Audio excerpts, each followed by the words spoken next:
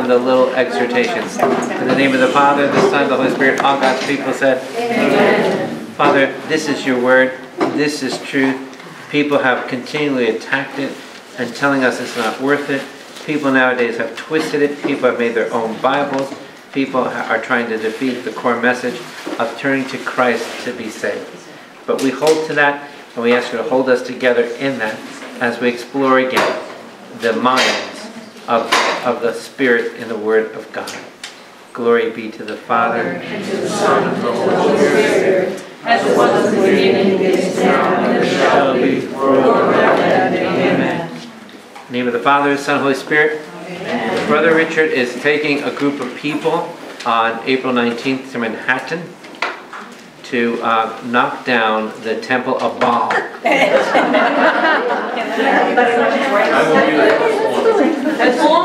So please sign up to go with Brother Richard, and he'll take you in on the trains, of course. So they are building a temple to Baal. It's getting very scary out there. And one of the favorite politicians out there said, the unborn have no rights. I won't tell you who the person is, but you can just guess. Verse 17, rejoice always. How many are passing that one? You rejoice always. Do you rejoice always? Yes. Now I look at some of you, I don't see you rejoicing always. You know what you say? You're hanging. That's because maybe we haven't experienced the abundant life. What's the abundant life? John 10:10? The abundant life is that you know God supplies for all your needs, and you have so much you have to give everything else away. Anybody live in the abundant life? In Italian we say abbondanza, right? So now, Philippians 4:2, Philippians 4:4, rejoice always. Now, here's the difficulty why we can't rejoice always. Because if you can't rejoice always, you're still connected to this world very much.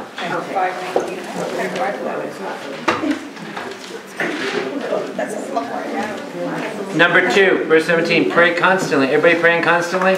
Yes. Now, can I challenge us again? The most important thing you did today was pray. Yes. I'm just challenging, I'm not asking for any information, is if you didn't do it today, you had no power today. And then if you don't pray and do your holy hour with God, you're going to find you're going to come up woefully short. You'll yell at people, you'll get disgusted with life, you'll be upset all the time, you'll have no power to love. So praying constantly, and I'm saying, how can you pray constantly? How many ever drove in a car before? Do you listen to the radio or turn the radio off and pray? Amen?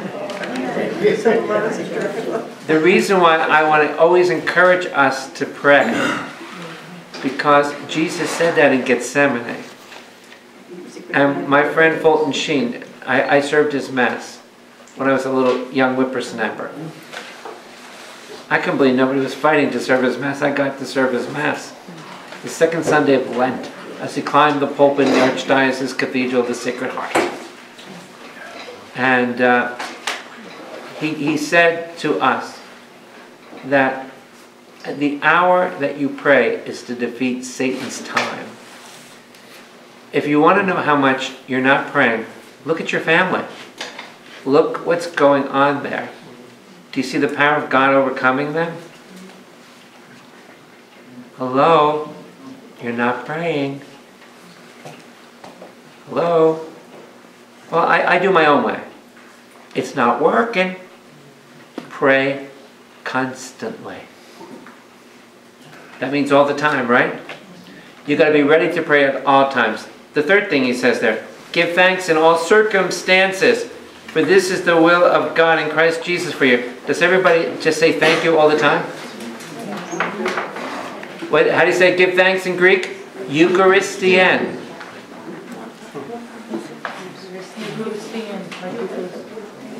So when a deer hit my car, I said, thank you. And now when I drive 287 and I see the deer sign, I said, Lord, keep your pets off this road. They're in my way. Okay? Do you give thanks in all circumstances? How many are really live? I mean, this is a checklist to see if you're a great Christian. I failed the first one. I failed the second one. We're on the third one. I'm failing that one too, okay? Now this is the number 19. Do not quench the spirit. Right now, how do we quench the spirit? Probably we've all been doing that. We had enough prayer before. We don't need to do it anymore. Oh, didn't you get enough of that in church? Don't do that now. What are you praying again for? How many know you're quenching the spirit? And I never really heard a preaching on quenching the spirit. Here's the example of quenching the spirit. Say the fire of the Holy Spirit's on your head. Amen? And what do? You take your bucket and try to get the fire out on you. And how many know we've quenched the spirit because here we are in a godly group right now, and later on we'll go with our buddies. We'll look at the St. Louis Cardinal reruns. And then we start cursing and everything else. And we just learned about God, and then we quench the Holy Spirit by doing that. Amen? Nobody here ever uses foul language, right? Very quiet in here. Every time we use foul language, you quench the Spirit. You say to God, get out. How many know you're saying that? Amen? When you look at the Hootsie Tootsies on flat screen, you're saying, God, let's look at this together. Is that what you want to say? Stop quenching the Spirit. What does it mean? Putting the fire out. And in the book of Acts, there was a couple that quenched the Spirit and they both dropped dead. Ananias and Sapphira. In Ephesians chapter 4, we try to put out the fire when we act all of a sudden because we're with people and the pressure's on us not to act that way. We quench the Spirit. When you saw God is not dead, number 2, there's now the time, not coming, it's now. You're going to have to ask to stand up for your faith. And it's going to cost you everything. Which way you going? Don't quench the Spirit. Amen? And it has brought me literally to tears standing up for Jesus Christ. Next he says, do not despise prophesying. Prophesying is hearing a word from God. And when you say, I don't want to hear that word. Prophesying means getting a word from God, which means that if here's the word of God, that you need to direct your life. Because if you don't direct your life toward what God is saying, there'll be consequences. It's not predicting the future. Prophesying is giving a word from God to say, you should be on this path. And God help New York City on the 19th. God help New York City. But test everything. Hold fast to what is good. Now test. What do we mean by the test? The test means whether they really authentically believe in the cross and the resurrection. Where they authentically believe Jesus is the way, the truth, and the life. Where they authentically call sin, sin. By the way, you're not going to find that. You're going to find a lot of people fail the test. A lot. How many would like to know of a clergyman? You want to ask them, I told you how to, whether they could pass the test. You know how to get a clergyman? Ask them one question. Is there a hell? And I'll tell you, the first word you're going to hear is this. Well, just say yes or no. Well, you got to test everything. I want to be under direction for the rest of life of men and women who will share with me the Word of God and will preach the truth. I cannot hear untruth or I'll scream and throw a rotten tomato at them. In Christian love. I don't want to be around untruth. You know why I don't want to be around untruth? My eternal destiny depends on it. So how many are buying, now how do you know you're buying into the lies? You're buying into the lies when everybody makes it easier for you. Everybody's going to heaven. How many like that? Oh, there's no purgatory. Everybody's going. Where in the Bible does it say that? When everything is so easy, you failed the test. Amen? The narrow way. So how many think you could pass what Paul is saying here? Abstain from every form of evil. The form of evil. You know, there's so much. My heavens, I think I just better live in a cave. When I see the kids and how they're dressed and what they're doing. When I see the people in church, I just shake my head. And Father Jeff keeps saying, they bought into the culture, we have bought into the culture. The culture is more important for most people than God. And so, what's our religion? Oh, we go to church, but we listen to our Bible verses from the culture. Oh, they like compassion, but they don't like repentance. So you can live any lifestyle you want. It's so corrupt. So corrupt, isn't it? So abstain from any form of evil. Metamorphosis. Get away from that. And then Paul ends with a little benediction. May the God of peace, and if you underline there, the God of peace is Paul's favorite title for God. The God of Shalom. The God of Shalom. Himself purify you wholly. How many want to be purified wholly? If you really wanted a Holy Spirit dunking in purity, guess what? One man texted me last night, and he says, Father Bill, I'm back. And I went, yeah. And he says, I can't go back to the way I was. I went, yeah. I'm staying. And he says, I am staying and I'm bringing others. I went, yeah. Way to go. Way to go. What's the best example of bringing others? When they see you wholly changed. Not partially. It's got to be wholly changed. That you scare them. Amen? Do you scare them, Brother Richard? Scare them at work. You've got to be wholly changed. Amen? Then, now if you underline there are three parts of us. Everybody underline that. Everybody know the three parts of you? You've got a spirit. You got a soul. You got a body. Does everybody know your three parts? Yep. Okay, now let's go through your three parts. This is good stuff you're getting. Turn to the person next to you. This is good stuff. This is good stuff.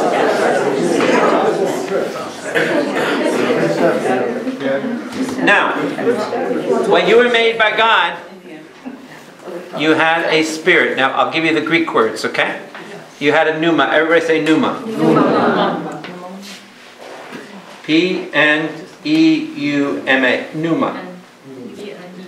I remember talking to a Greek lady. She says nevma. That's if you're in Greece, you say nevma. But I said this is biblical. I'm sticking with pneuma, honey. So if you're in Greece, it's a nevma. If you're with Father Bill, it's a pneuma. And we have a theology called pneumatology. Is the study of the Holy Spirit. Okay. So this is spirit. Next, you have another thing called a sema. A soma. Everybody say soma. Soma. And that's your body. How many ever heard of psychosomatic? And those are people who think they're sick all the time. How many ever live with a person that thinks they're sick all the time? I think I need to go to the hospital. You were just there 3 days ago. I need to go back. And then when you're in the hospital, get me out of here. I mean, okay. And then when you get home, I think I need to go back again. Well, what's the food, better there or here? What do you like, all right? And so we have a spirit, and then we have this. We have number two. We have a suke. Everybody say suke. So now, each part that God created you in your pneuma, that's where you were created in God. When you were this big and you were created inside your mother's. Do you remember that? God lit your spirit up. And he breathed upon it. And he said, Bernadette. And there she was. She began growing. Okay? And now look at her. Okay? And so that's the pneuma. That's the spark of life. Now, inside your pneuma, This is where you grow spiritually. Now, the reason why God gave you 3 parts, because they got to touch 3 parts. The pneuma's got to be able to touch what? Heaven. Isn't that good? Yeah. So you got 3 parts of you, and they got to do some touching. Now, when you die, you got to have also a suke. A suke is your thinking. How many ever thought bad here before? Now, where is your greatest conversion, saints? Your mind. Now, when you get older and you go to confession, let's say, Father, where I have sinned, I have bad thoughts. And then you come back next week, more bad thoughts. The women at my office, more bad thoughts. I walked on the beach, forget it, I lost it. I just totally lost it. I just was really, really ripped out of everything. So I was just totally gone. So what do you have? So this is your greatest attack right now, are your thoughts. And what is that supposed to do? It's supposed to communicate with what's here. Your spirit's supposed to what? Go to heaven. What are your thoughts supposed to do is take you care of. Now, here's the problem with everyone in this room. Did I say everyone? Everyone. Did I say everyone? Everyone. Our thoughts go nuts. Yes? Yes. You're driving. You go to work. Someone spills coffee on you. St. Louis Cardinals lose. I mean, all of your thoughts go nuts. Are you getting this? And what are the thoughts come from? The arrows of the enemy. Boing, boing. Now, do those arrows stop going at your mind? Never stop. Okay? Even when you go to bed tonight, you get weird dreams. You know what my dream was? I remember it. I was all in panic mode because my tablet broke. And when I looked at my tablet, it went like this. It was like, I said, I got to get a new one, and the money, and everything. And so now, bad thoughts, again, review. James chapter 1, verse 12. Bad thoughts are not the sin until it becomes conceived in you. What exactly does that mean? It means you could be walking along and say, look at that woman. Woo. So That's not the sin until you say, look at that woman and I want her now. So we act on that. So you saw her, she says she's beautiful, and let's go, honey. That's the sin. Because the arrows are coming at you what? Constantly. Let me shock you here. See all these sainted people out here? Don't they look really good? They got bad thoughts.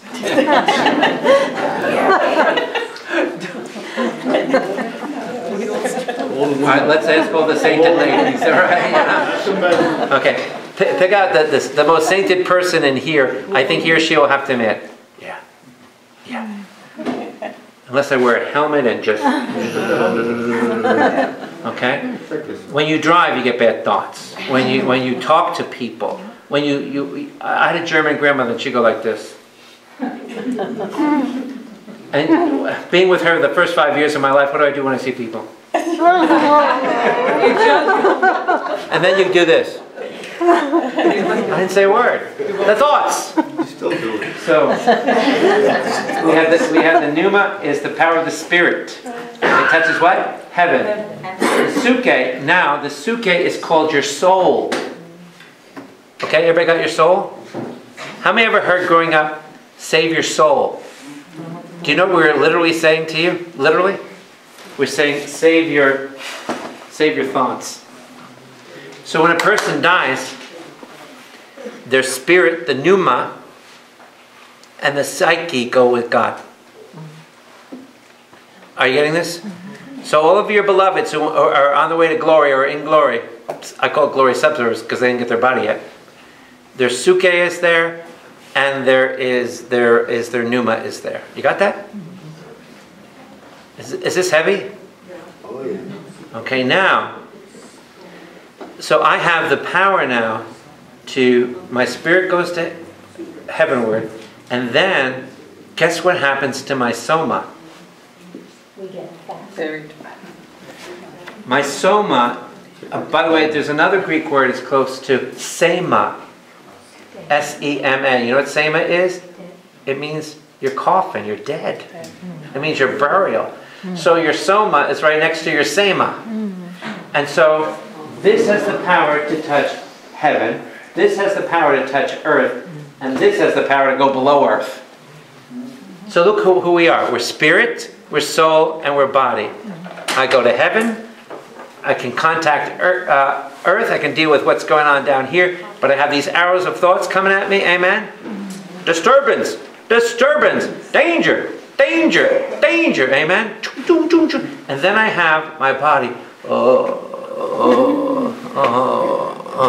Amen? You know, since I turned another age a few weeks ago, I got to count up 4 to get out of my chair. I was 3, now I'm up to 4. But, you know, the chairs are terrible. They all sink down. You got to, you know, like you're ready to go on a ski jump somewhere. You know? So I go, 1, 2, 3, okay. And so these are the 3 parts of us.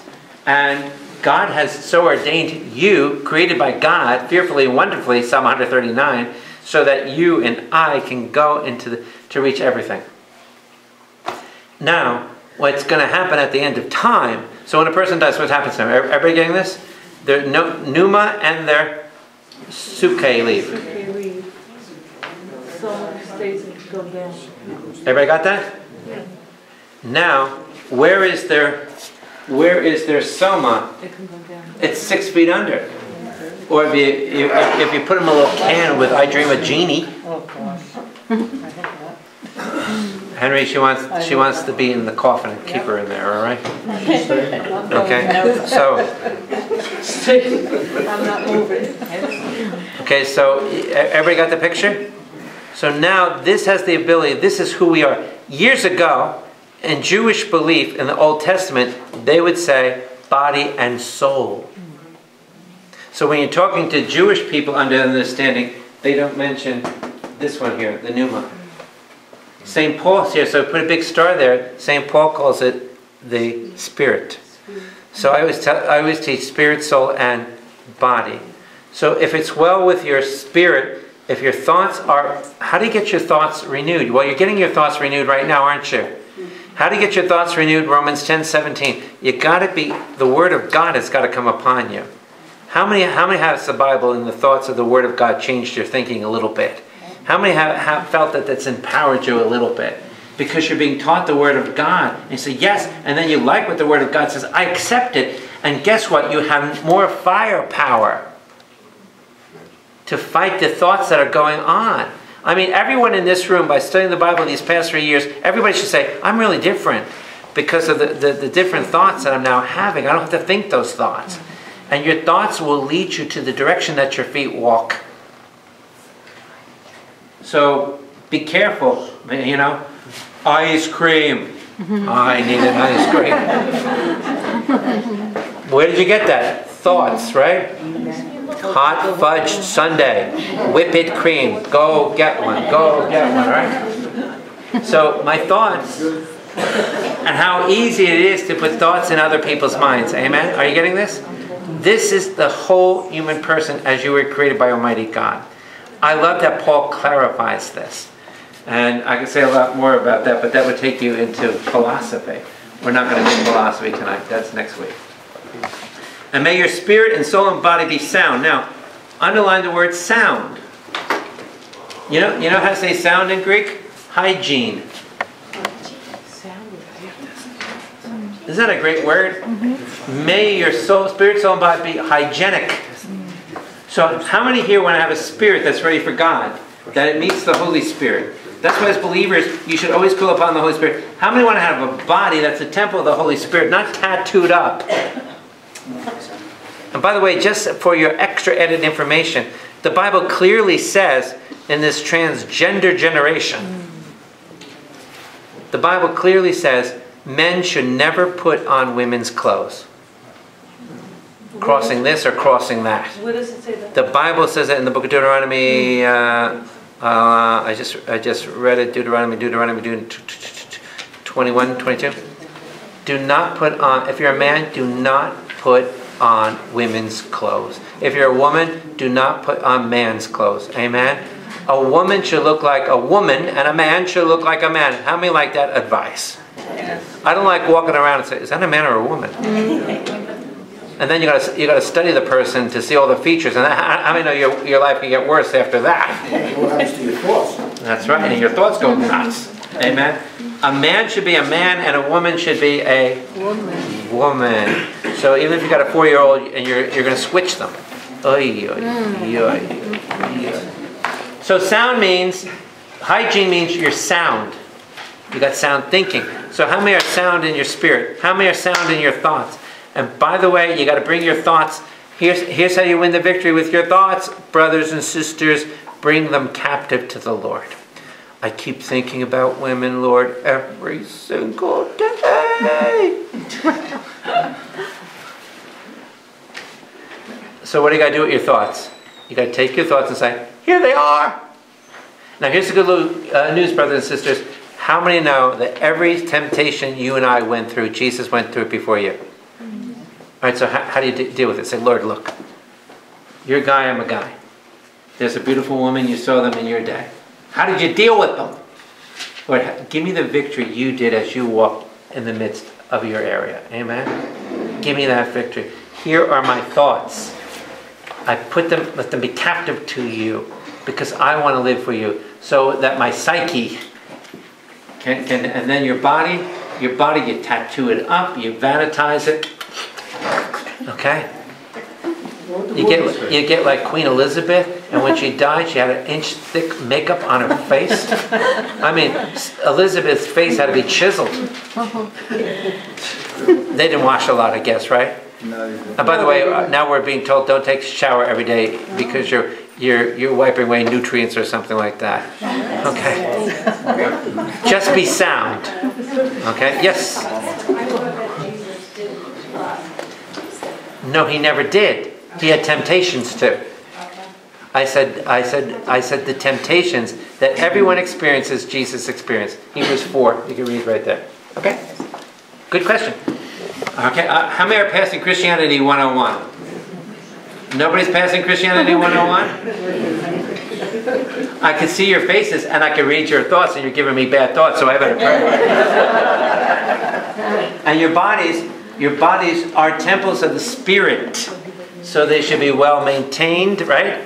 And I believe, we're in a tattoo world. And the Bible forbids tattoos, Leviticus 19:28. I'm not recommending those in your family who have tattoos say, Leviticus 19:28. Don't do that. Okay? In fact, you now know it, so you don't do it in the future, okay? Don't blast them. Don't blast those at work. When I see the pitchers, Brother Richard throwing, and all of a sudden it's hot out in Yankee Stadium, and you see their arms with all the stripes on it and everything else. Yuck. Yuck. Okay, and now they're all into beards and everything else. I go, yuck. So they got, we got $1 million.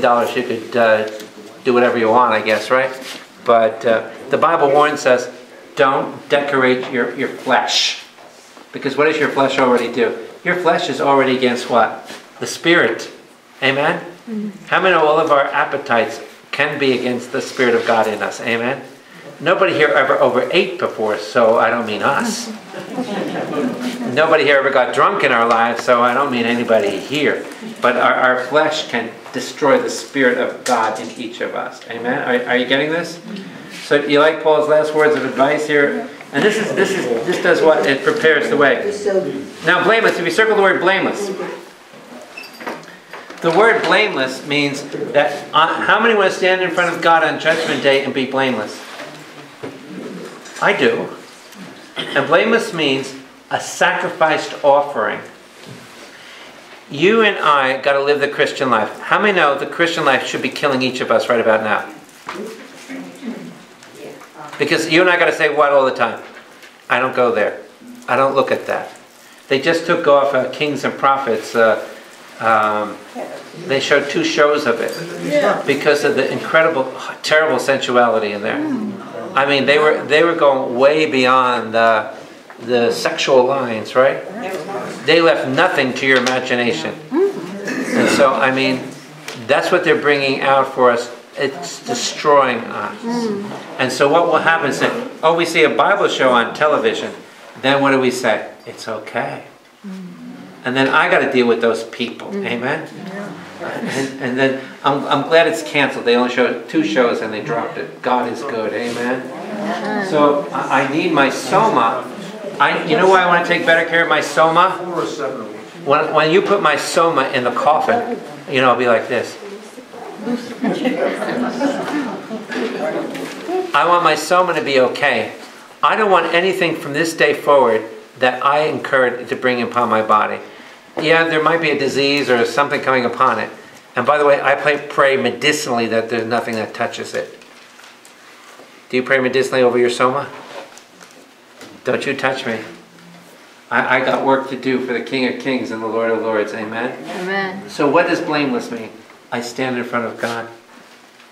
And Paul says over and over again, on the day of the Lord, we want to be blameless, right? That means nobody can accuse us correctly. And the accuser of our brethren is what? Cast out. Revelation 12, 13 and 14. Next he goes on there. He calls you his faithful, blameless at the coming. How do you say coming? Parousia. Now we're going to read about that coming. He calls you his faithful. He will do it. Brethren, pray for us. Greet others with a holy kiss. Now back in those days, they gave the sign of peace with a kiss. They didn't do the Richard Nixon. They did not do the handshake. The sign of peace was... Can you see all of you do that in church on Sunday? She's a married woman. Get away. That was the sign of peace back then. So what happened when Judas betrayed Jesus in Gethsemane? Remember you walked in Gethsemane? You know what Judas was doing? Giving Jesus the sign of peace. Wow. Peace be with you. That's the one. So Judas says, when I get into the garden, and he was leading 800 soldiers into the garden. 800. When he was, see, they didn't call me up to give you all the background information. 800 soldiers that were, and I told you when I was sharing with you on Palm Sunday, there was about 100,000 people on that hill that saw Jesus. Why is the number so big? Because there's over 2 million people coming in for the Passover. So if you do math, there could have been a whole lot more than 100,000. You thought there was only like 20 people from Middletown, New Jersey. No, there was about 100,000 people going. Can you imagine all the hosannas that went out? Can you hear 1,000 people singing hosanna? And then he says, brethren, pray for us. Gather all the brethren. Brethren means from the same womb. I adjure you by the Lord that this letter be read to all the brethren. Didn't we do that? Paul, we listen to you. The grace of our Lord Jesus be with you always. Heavenly Father, we ask your blessings upon us that we can take this word of your soon second coming. It could be 500 years from now. Nobody knows the day or the hour, but it could be 5 minutes from now. So Lord, bless this word to our hearts. May we bask in its truth and knowledge, and may our minds be changed and transformed and go from this day from glory to glory. In Jesus' precious name, amen and amen. In the name of the Father, the Son, and the Holy Spirit. Get ready whenever he comes. He's coming.